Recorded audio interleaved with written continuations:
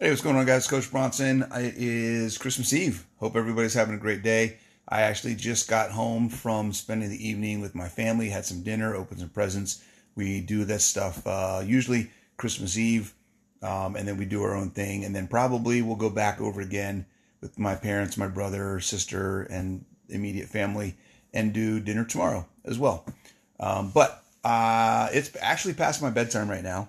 But I told myself I was going to do this today, so before I go to bed, I wanted to give an update on how things are going with my cut.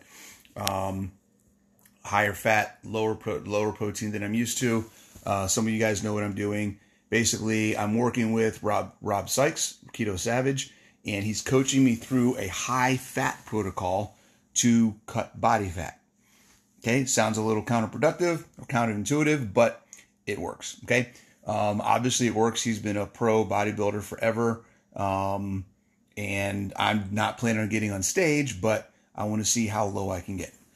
Basically the lowest I've ever gotten as a carnivore on my own, doing my normal thing, which is lower fat, higher protein, was 8%. I think is the lowest in body I've gotten on an in body, 8%. I want to see if I can get to 5 doing it with high fat. So that's the goal. That's one of the things we're looking at. Anywho, things that we're looking at this week. So I did an update a couple weeks ago. I'm actually going to try to start doing these more regularly, like weekly, just kind of because things are changing week to week, and we're starting to get into the part of the process where the challenge of feeling hungry is going to start coming into play.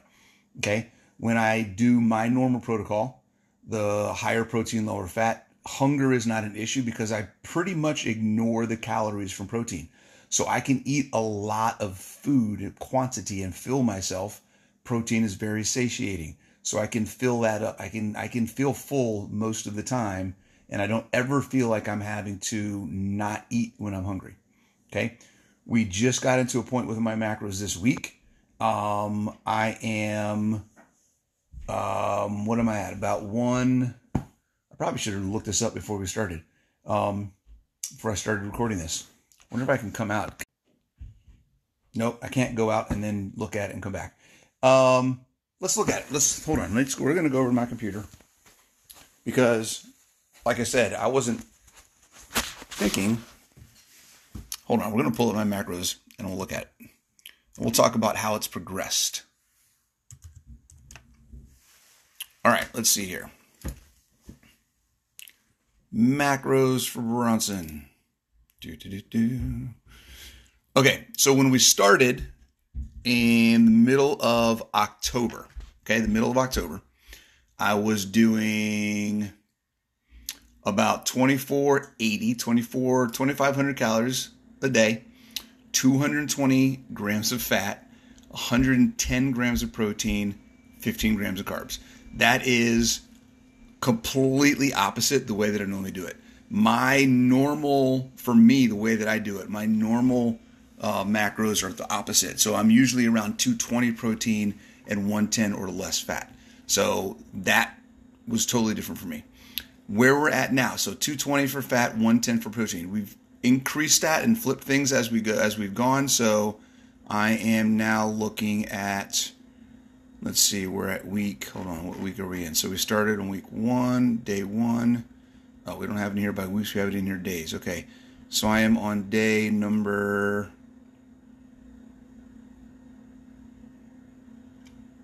75. All right, we're getting closer to even. Okay, we're getting closer to 1-to-1 ratio of protein to fat. So I'm at 175 fat and 155 protein. Okay, that's much more comfortable for me. The last couple of weeks have been much more easy. It's been much more easy for me to eat and feel full and not feel like I'm starving myself. This week has been okay, but I have not left a meal this week and not thought to myself, do I want to have my other meal now or do I want to wait? Because that first meal of the day is not quite as satisfying from a satiety perspective as what I'm used to.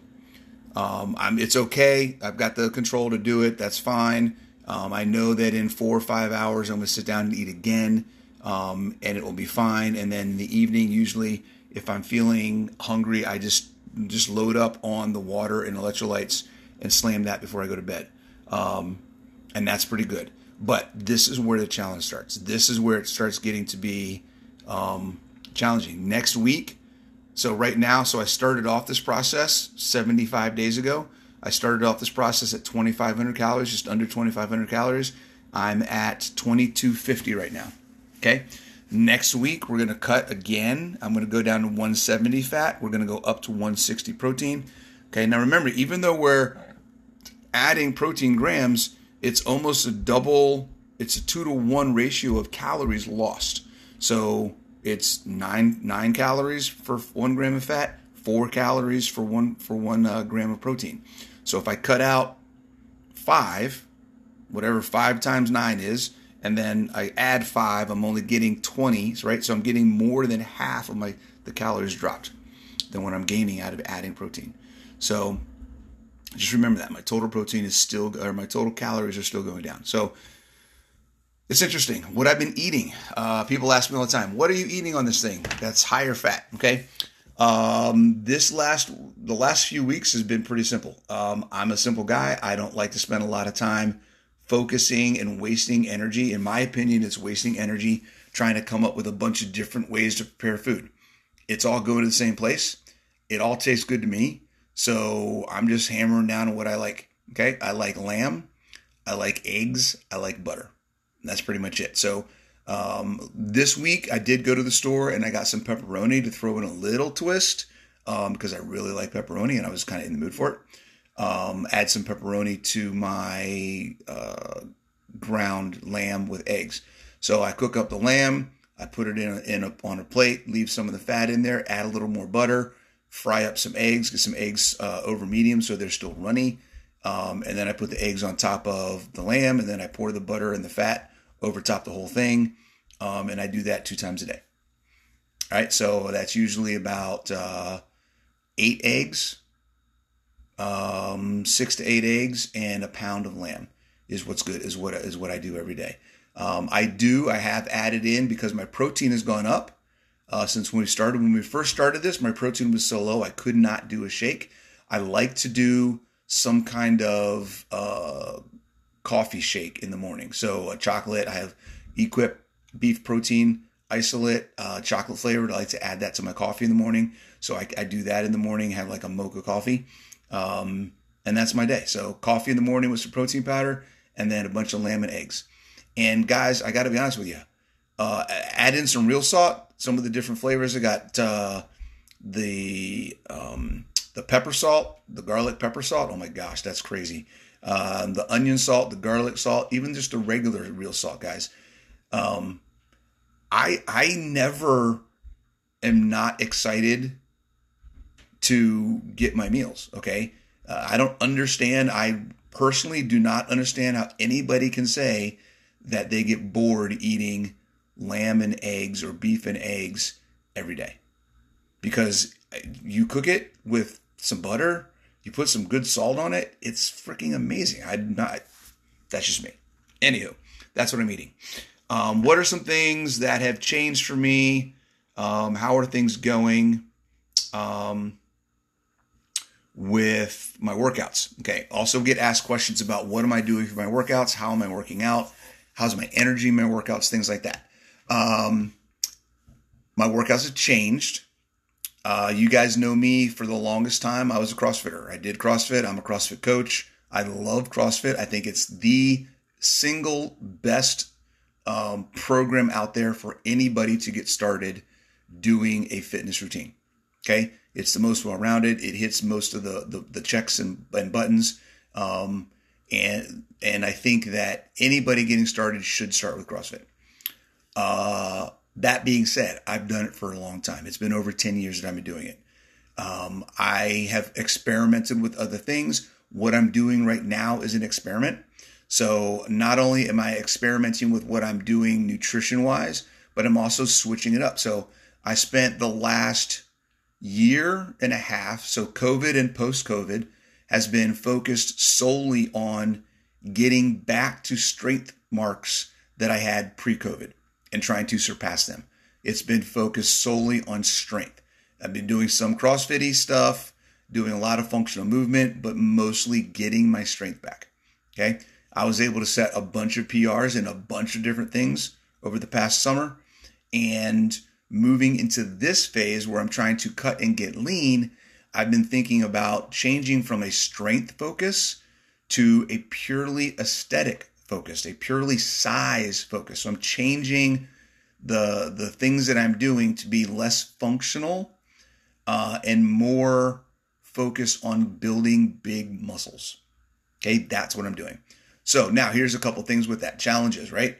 I'm trying to build while I'm cutting. Oh my gosh, is that even possible?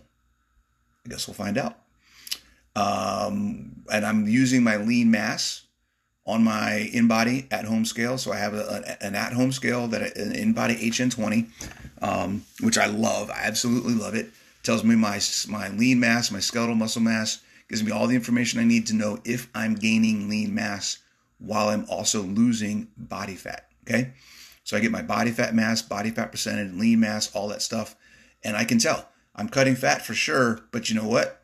I'm also gaining muscle. Okay. It's possible to do both at the same time. Oh my God. Right. So, the workouts that I'm doing, traditional bodybuilding. I'm doing right now. I'm experimenting with different splits, different schedules, how many days a week, what I'm focusing on, things like that. What I just started this week, I'm on day 5. Okay. Tomorrow will be day 5, is a 5-day split of 2 leg days, 4 upper body days, and 1 shoulder day. So basically I'm doing, we'll get into it a little bit. I won't get into too much specifics, but I'm doing day 1 is a leg day that's focused on anterior. So a lot of quads, front squats, split squats, things like that. Day 2 is back, base. Okay. So I'm focusing more on pulls and rows and flies, less on the lats and the wideness. Okay. Thinking more about thickness and overall just working the center and upper back. Okay. And then I also do biceps. So I'm working, I think that's the short head. Hold on, let's double check. Short head or long head. I forget. I'm working one of the other primary bicep muscles. Day 3 is chest, mostly upper, a lot of incline work. Okay. I'm trying to build my chest a little bigger on the top. And then tricep, long head. Okay. And then the 4th day is shoulders and core. So get some core work in there, do a lot of shoulders, try to get a little wider at the shoulders and build some roundness in my delts. And then back to legs the next day. So the 2nd leg day is more posterior chain. So more deadlifts, lunges, and hamstring curls, things like that. Remaining deadlifts, staggered stance, remaining deadlifts, stuff like that. Then back again, but this time it's more pull downs. So a lot more lat engagement in the work that I'm doing there. And then biceps again, but it's the opposite. So I think I did long head in day 1. I'm doing short head for biceps on the 2nd day of biceps. Then day 5, the last day of the week, is chest and triceps again, working more straight across the chest, working more on some width in the chest. And then on the triceps, it's more the medial and lateral head of the triceps. So that's how I'm splitting up my week, 5-day split. If I want to do something on day 6, it'll be more functional stuff. Get into maybe doing some carries, some sled work, some Turkish get-ups, things like that. Low intensity, just get my body moving, fully engaged, and keep some of that mobility and not lose it. And then day 7 will be a complete rest. Okay, so that's what I'm doing for my workouts. So far, this week has been the best week of all the workouts I've had since we started in mid-October. Okay, it's been a very organized split. The volume has been perfect. One of the things I've been struggling with after these workouts is transitioning from a CrossFit style and a strength style to a size and more sarcoplasmic hypertrophy style, it's been finding that level of work where I'm going to feel like I did something and feel the effect, as opposed to do a workout, feel like in the workout like I'm good, but then afterwards, an hour after 2 hours after the next day, I kind of don't feel like I did anything. Okay, I'm not talking about feeling super sore all the time, but I do want to feel like there is a level of soreness that lets me know, yep, you did something. Okay, but that soreness should be gone within 24, 48 hours. Okay, 48 hours. If it goes into 72 hours, then I know I did a little too much. Okay, and the work that I found that I got together this week has been perfect, absolutely perfect. Okay, so everything that I've done this week, next day I wake up, I'm like, yep, I got something in that's good. I should be good to go by the next time I hit this exercise, and we're good to go. All right, overall, my energy levels have been great. That is the biggest change from doing high fat versus doing low fat. So on low fat, high protein, when I get to a point where I'm usually between 12 and 10%, I start getting just lethargic and laggy. It's just not midway through the day. I feel like I need to eat. I feel like I need energy. My body fat is just getting to a point where it's low and I'm not taking in a lot of fat. So my body's just kind of saying, hey, I need more energy. And it just affects me. So that's one of the things I'm looking at doing this as a high fat cut, even though my calories are going to be way lower. When we get to the point where my calories are really low and my body fat's really low, it's going to be more fat. So I should have more energy, theoretically. That's the idea. We'll see how it goes. My sleep has been fan-freaking-tastic. Once I got on a sleep schedule, which I'm off right now to be on this live, but that's okay. It's been fantastic. My digestive system, guys, I can't even explain to you how amazing it is to eat clean and only have to go to the bathroom once a day. One time a day. That's it, guys. One time a day, okay? Usually between 10 and 11 in the day, my body's like, hey, you got to go. I go. 3 minutes, I'm out. I rarely use any toilet paper. It's the most amazing feeling to deal with that, particularly after the years and years and years of things I had to deal with what I was eating and how it affected my digestive system with IBS, explosive bowel movements, and all sorts of other things, okay? I know it's nasty, but it's life for a lot of people. It was life for me. It totally controlled a lot of the things and aspects of my life, and it doesn't anymore. That's it. So that's how things are going. We're on day 75. I'm feeling good. And if I remember, I'll remember because I'll put it in my calendar. I'll do this again next Friday. And hope you guys have a great Christmas. And I'll see you again soon. Peace out.